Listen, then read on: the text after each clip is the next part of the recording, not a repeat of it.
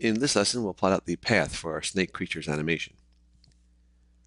So we have our snake guy here, and I have the environment created on a layer. Again, this is just kind of a little domey shaped place. I have a roof as well, which I'll bring in. That's just hidden right now so I can see what's going on.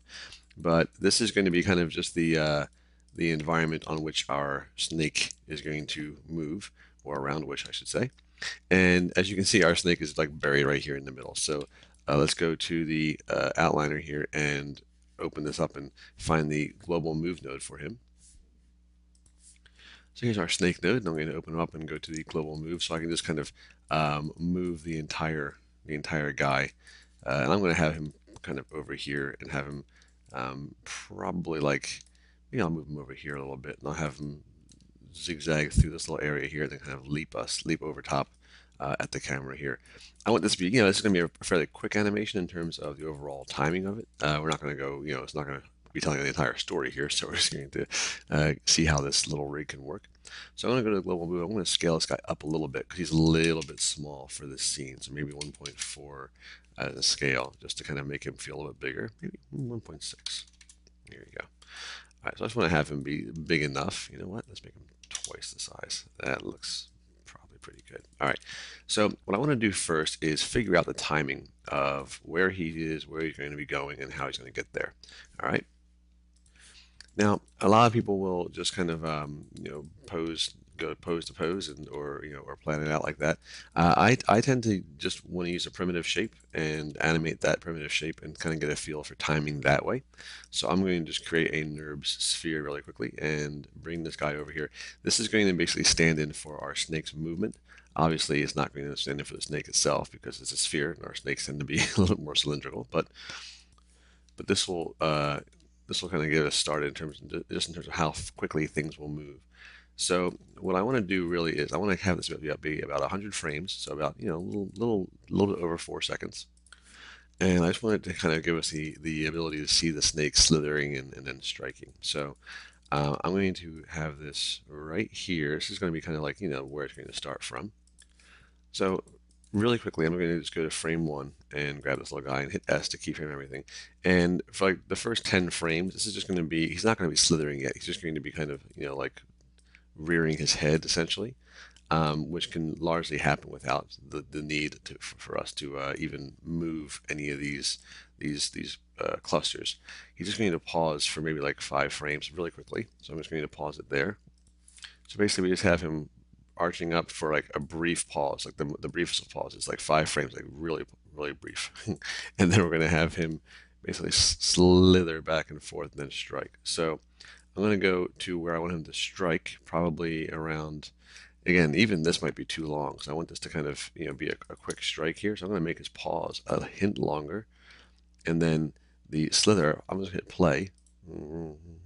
So maybe around frame 45 or frame 50 or so, he'll be at the end of his little slithery thing.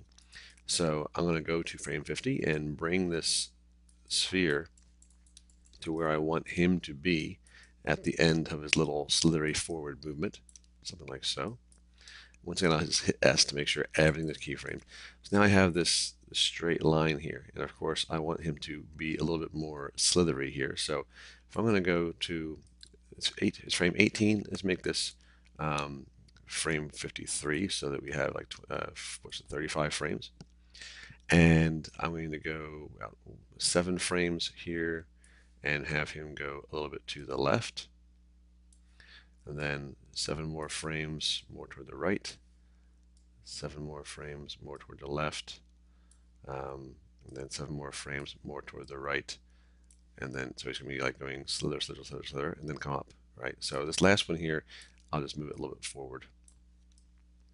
Actually, let me make sure on frame 47 I hit S to make sure that all the translations were saved, so that when I move him up a little bit, I'll only be affecting this keyframe.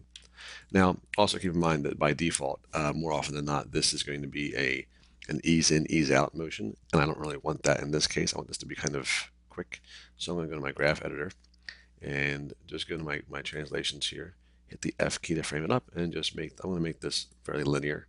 It doesn't need to be pretty, it just needs to be accurate in this sense, because again, this is just a placeholder.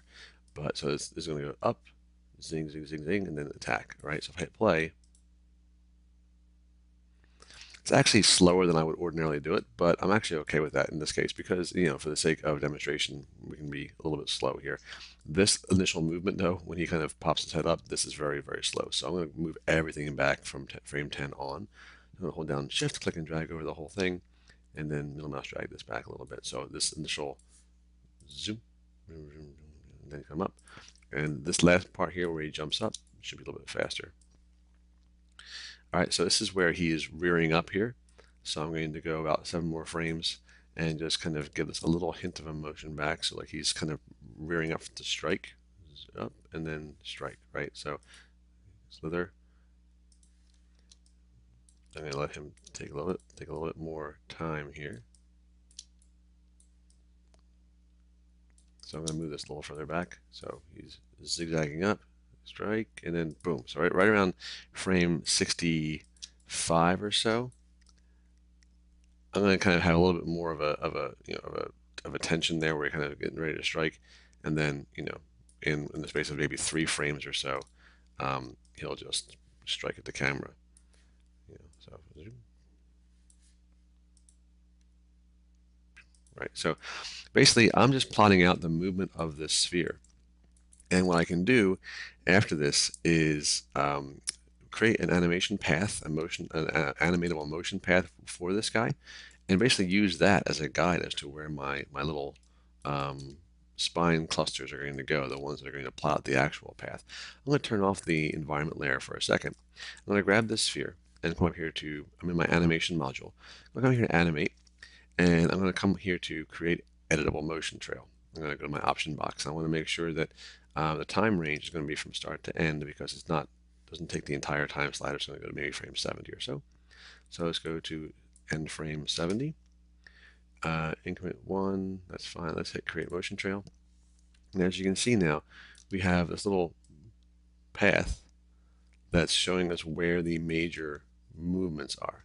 And I can use this path as basically a guide as to where to put my major spine clusters to plot out the path of the motion curve. Okay, so this was really just about plotting out the timing and figuring out where things are going to be happening. And again, I use a primitive shape more often than not just because it's an easier way for me to get a feel for how things look.